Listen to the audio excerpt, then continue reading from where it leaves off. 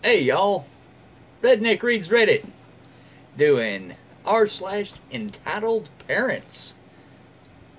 Some of these are good. Um, yeah, I read these. I just normally just hit the titles and just read whatever I found. This one right here caught my eye, and I'll be honest, I've read this one first. Sorry, but I wanted to share it with y'all. Now, after this one, there'll be boom, boom, a couple of them, and it will be my reaction to begin with. This one right here just kind of had me doing face palming, and I'm sorry, but all right. This one right here is called "My Daughter is an Entitled Parent" by NT Engineer. I thought I would share a bit about some of the things my daughter has said/done over time. These are a few examples. However, I felt they would fit in here and maybe give someone a smile. A little bit of background. The great state of California decided in their infinite wisdom to grant custody of my daughter to her mother, who had just gotten out of drug rehab, had no job, just moved back in with her mom, and was pregnant with someone else's kid. Instead of me, who had my own apartment, full-time jobs, benefits, no drug or alcohol issues, etc. My ex taught my daughter through example, and specifically how to get as much from other people as possible without having to work at all. Example number 1. Until recently, I kept a cell phone for my daughter on my plan to help her a bit, and to ensure I could always call her when I needed to. This exchange takes place over text. Entitled daughter, "Hey Dad, I just tried to text this number to donate money to whatever natural disaster had happened, but it won't let me. It tells me I need premium. It tells me that premium SMS is blocked." Me, that's right. I don't want those things ending up on my bill. If you want to donate, there is an address you can send your money. Titled daughter, "But I just want to text my donation to help those people out." Me, "But if you texted them the donation, I would be paying the bill, not you. So you won't be donating anything, I would be." No, this is entitled daughter, no, because I would be the one texting, so I would be the one donating. It doesn't matter who would be paying the bill. Please, it would make me feel so much better about myself that I'm helping them out. Me, "How do you not understand this? For you to help them out, you need to send them money. If you text them, I'm sending them money, not you. You don't get to feel better on my dime. You're being selfish." Example 2. Entitled daughter calls me, "Hey Dad, I was wondering if you could send me some money. My kids are really hungry and I have no money, and my WIC/food stamps are all gone, and welfare doesn't arrive for another week." Me, "I might be able to do that, but if you don't have any money, how is it that you and your boyfriend are always posting pictures of you guys partying and getting high? Well, we don't pay for our drugs or alcohol." Me, wow, that's a really good deal. Who gives you drugs and alcohol for free? Entitled daughter, "No, what we do is go collect cans and turn them in for money. Then we use that money for the pot and drinks." Why don't you use that money to buy food for your kids? Because then we wouldn't have money for alcohol or pot. Okay, so Dad's like, I think you really need to think what you just said to me. This is the one where I just went, oh my God. You're saying that alcohol and pot are more important than feeding your children. No, that's what I'm saying. You just aren't understanding. Never mind. Okay. Example number 3. Entitled daughter, "So we got approved for Section 8 housing. There's just one problem. They won't allow us to have pets, so I don't know what we're going to do with Daisy, the dog." Me, "Well, I guess you'll need to find a new home for her. It's just unfair. I don't understand why we can't have pets." Dad's saying, well, pets aren't required to live. You're essentially holding your hand out to the taxpayers saying, I need help with housing because I can't afford to pay for it. But then saying, oh, by the way, can you pay for my dog too? It doesn't work that way. She goes, that makes no sense. If they're going to pay money to my landlord to help me pay rent, they shouldn't care if I have a dog. Dad's back to, if you can't afford the housing, you shouldn't have a dog.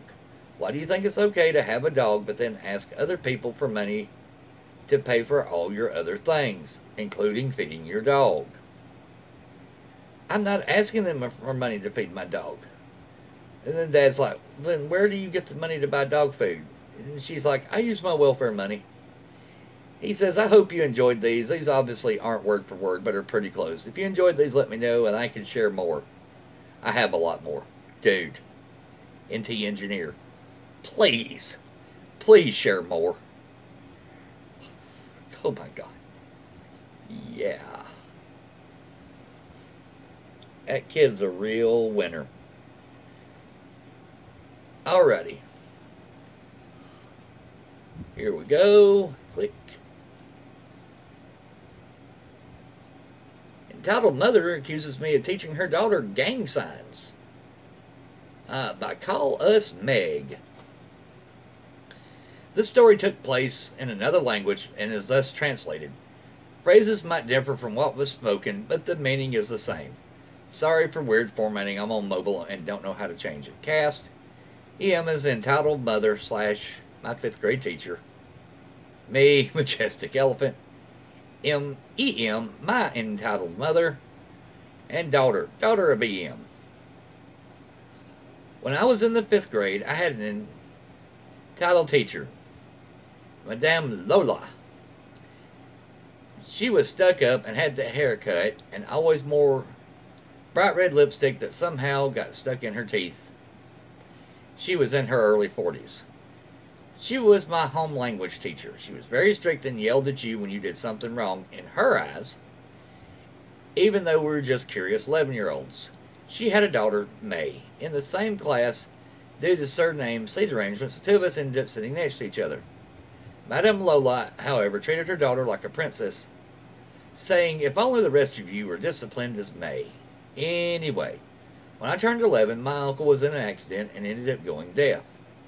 My mother thought it was best if I started learning sign language with the rest of the family. After a few languages, I had the alphabet memorized.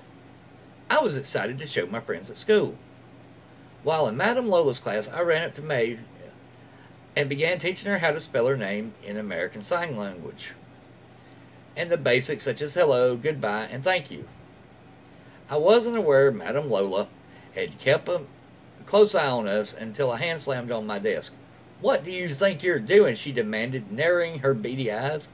I was absolutely confused. I stared up at her, and an absolutely raging aura she emitted scared the socks off me. Madame, I was just teaching your daughter some sign.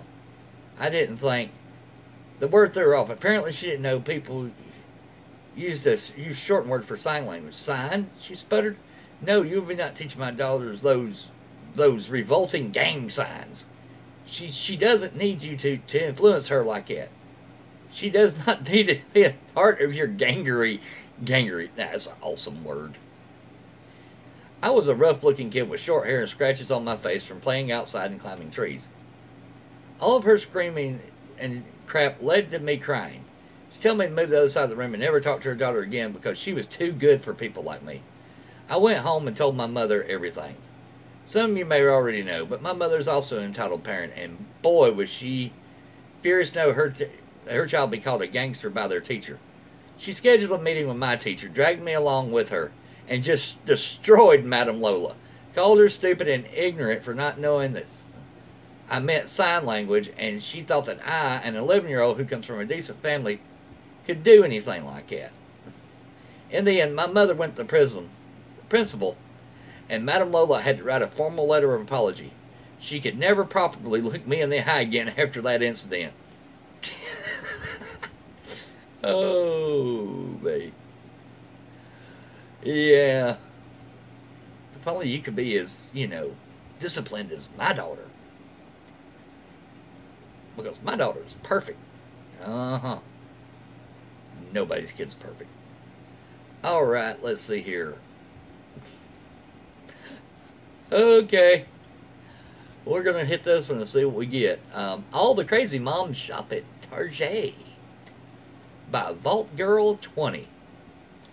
So this happened this morning. My eyes are still rolling. Just for some backstory, my Target is attached to the local mall. There is a Starbucks in the Target right between the street exit and the mall exit.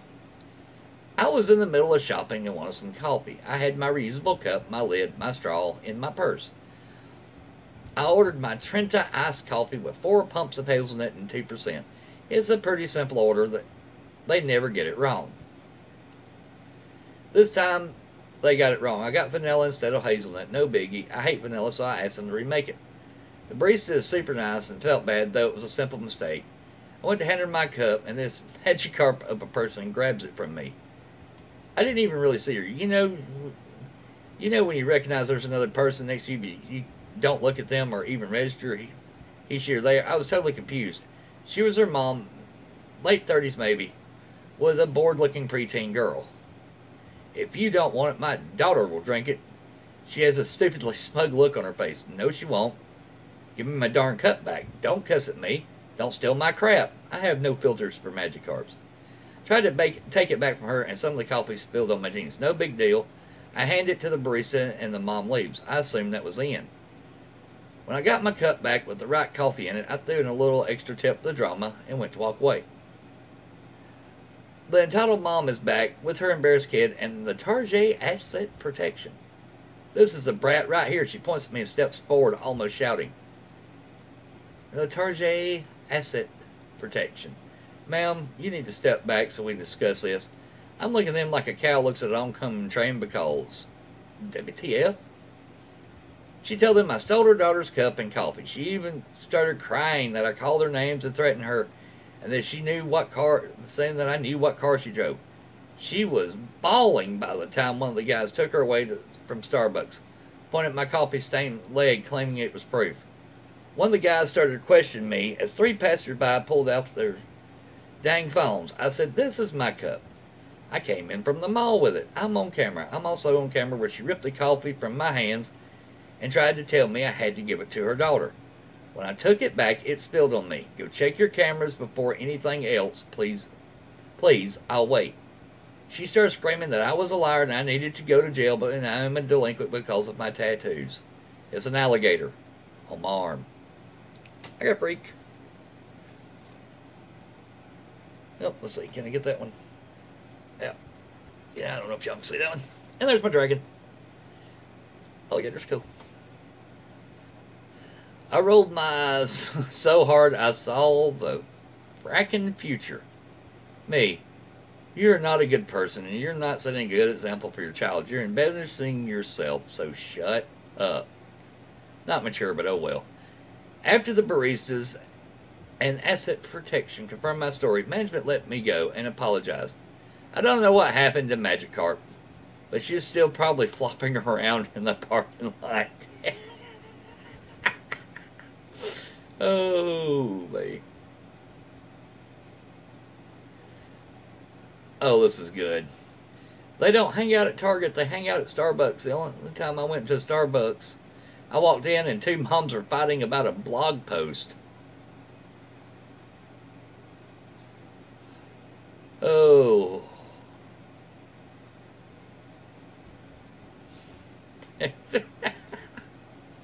Oh, entitled parents, all the crazy moms shop at Target.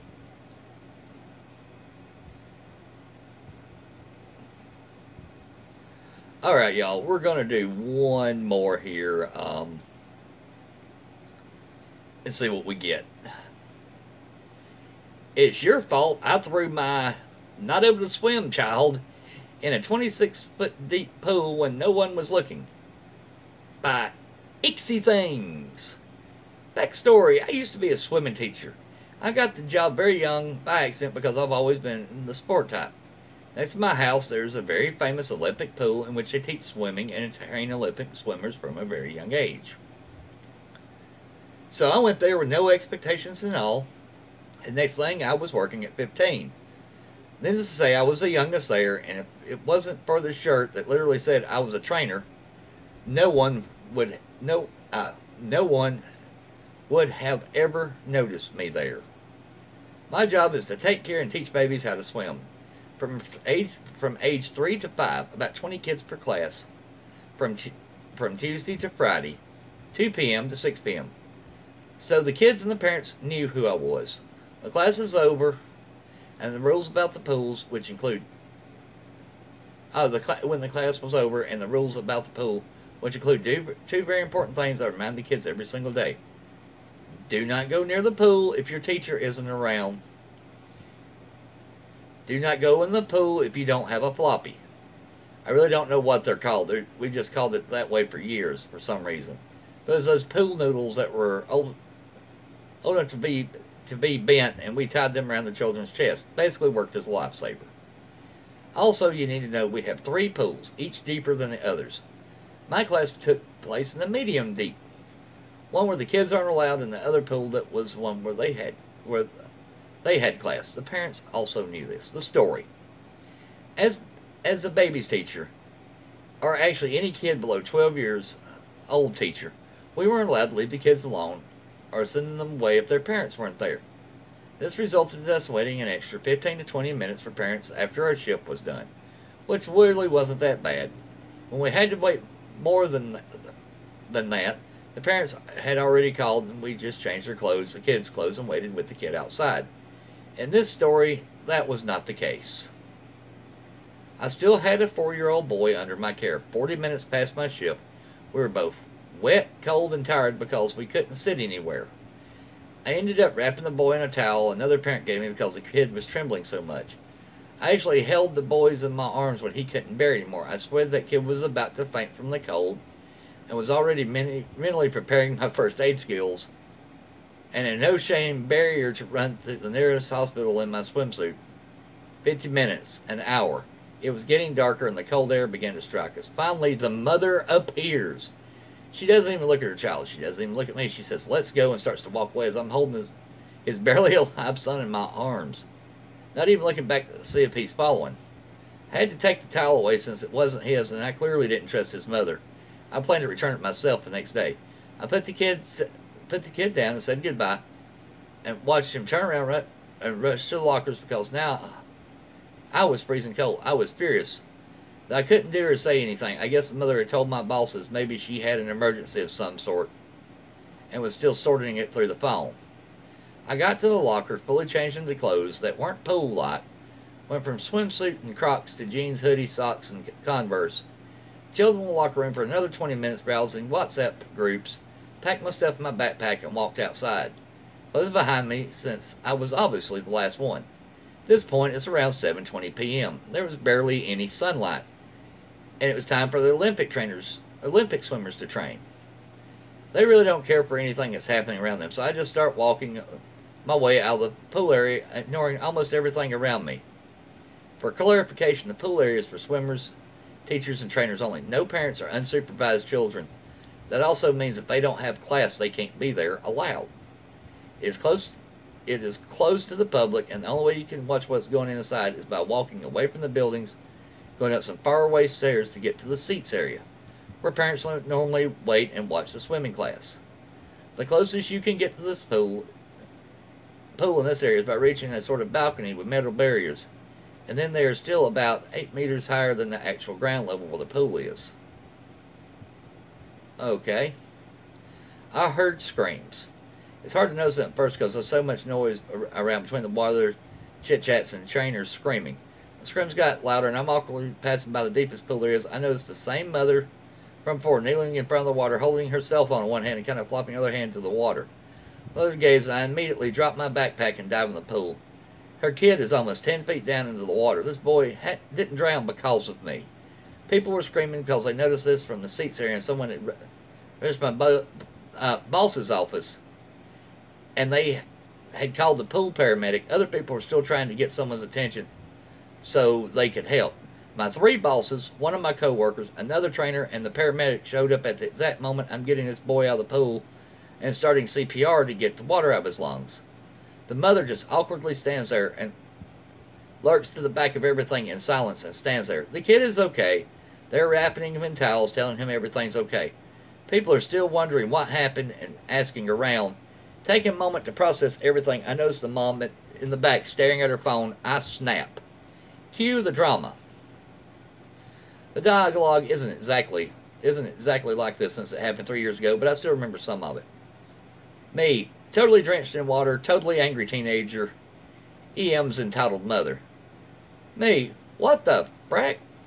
Why was your not able to swim son in the deepest pool we have unsupervised? Entitled mother, he was not unsupervised. I was watching him. He almost drowned. She goes, well, yeah, that's not my fault. I paid the school to teach him how to swim, and I just wanted to record him swimming to show his daddy. He does it very well. Do you want to see? I stare blankly. She then shows me her phone, with an actual recording of her telling her son to go in the water and show daddy how you look like a fish in the water. The boy repeating the exact words I told him every day about not going into the water without a floppy or a trainer nearby. The entitled mother telling him it's okay because she is there. Boy is saying scared, and the mother literally pushes this kid, recording him struggle for a while, awing about how he is hardly able to float around for some minutes. Then when he gets tired of moving his little arms and legs around to keep his head above water, just trying to get the edge, his mother pushes him away and he immediately sinks. Still, the video lasts about another 20 more seconds where the mother is filming the kid sinking, saying stuff like, look at me, daddy, just like a little shark. Tell the mother, I noticed he wasn't coming up, so I tried to grab his hand, but he was way down. Thank God you appeared at the right time. Me, dead silence. I should probably start swimming classes too, since I don't know how to swim. Do you know a good school? Death stare. At this point, I'm done with this woman. Do you even care about your son? This is the second time he's almost died under your supervision. When you showed up an hour late after class was over, you didn't even apologize to me, nor explain why you're late. I'd really appreciate if his dad came from him after class, because I swear I will never let this child go home with you. Pause to breathe. I realized something. Why did you even push him in the water? He's 4. You know he doesn't swim nor float, or at least you've known if you'd had a minimum interest in his life. What the frack? What the frack? Tell her mother, what do you mean? You're way too young to talk to me like that, you little brat. My son is my problem, not yours. I don't owe you anything, and you don't have the right or power to prevent me from doing ever what I want with my son. And I couldn't jump in because I'd get my clothes wet and I have to drive home. I also had my cell phone in my hands. Me, visibly soaked in water from head to toes in the clothes I'm supposed to walk home in, mutters a frack you and walks away. I don't know what happened next to EM. I approached the kid again to say goodbye to check if he's alright. And I was grabbed by my backpack. My boss jumped in and grabbed my backpack. My boss jumped in to take care of the situation. I started my 15-minute long walk back to my house. Although by the time I got home, I'm sure most of the water had evaporated due to the way I was fuming. My boss filled me in the next day and said the mother was actually at the seat area by the time the class was over, and she got distracted with her phone, and it took the whole hour for notice the class was over. She had to pick up her kid. That's why she complained that I had screamed at her after finding out I was actually screamed at her, and after finding out I was the actual swimming teacher, she demanded I got fired. I was not. I actually got a raise. Good for you. She threatened to sue the school because they had babies taking care of babies, and were confronted with the rule book about her breaking the rules. Now, she'd be in trouble. Not sure how the law applies to that in my country, for being in the pool area out of hours and nearly drowning her own son. She immediately erased the video, said we had no proof, and screamed some more at my boss, and walked away dragging her son. The kid never showed up to class again. Years later, I'm still salty about the whole situation. Co-workers told me there was more to the story because the bosses refused to say anything about what happened next with the mother. I did get a warning for how I talk to parents, but it was kind of just don't scream what the frack at them. And I wasn't in any real problem since I didn't have my uniform on. So in the eyes of witnesses, I was just a kid swearing at an entitled woman. Edit. The lifeguard pointed out that I could have that I could have not had performed CPR, and that's right. I didn't perform CPR, but I wanted to clarify in the post that I'm not a native English speaker and my lack of knowledge of the correct term for what I did. I just wrote CPR so people could understand and assume what happened more easily. But just in case anyone experiences this, save a person who's drowned. They probably have water in their lungs. Do not perform CPR. First, check if they're breathing. Yep. Well, itsy things. At the age of 15, you saved a kid's life. That is a selfless and sometimes thankless thing. You didn't get no thanks from that mama because she's a damn idiot. But you know what? You're going to get a thanks from this random Yahoo in Alabama for what you did. Thank you for being a good person. Alright, y'all. If y'all like what I'm doing, you like the way I read these, like, share, subscribe, hit the little bell so you get notified every time I upload one of these. And yeah, hope y'all enjoyed it. I'm going to carry on, bounce off of here, take care of a couple of things, pop back, record one more to be uploaded. If you're watching this today, it may be tomorrow. Or if you're watching this tomorrow, it's today. Yeah. Alright, y'all. I have no earthly idea, but we'll get there. Yep. Threw a kid in the pool. And your ass couldn't swim. Dumbass.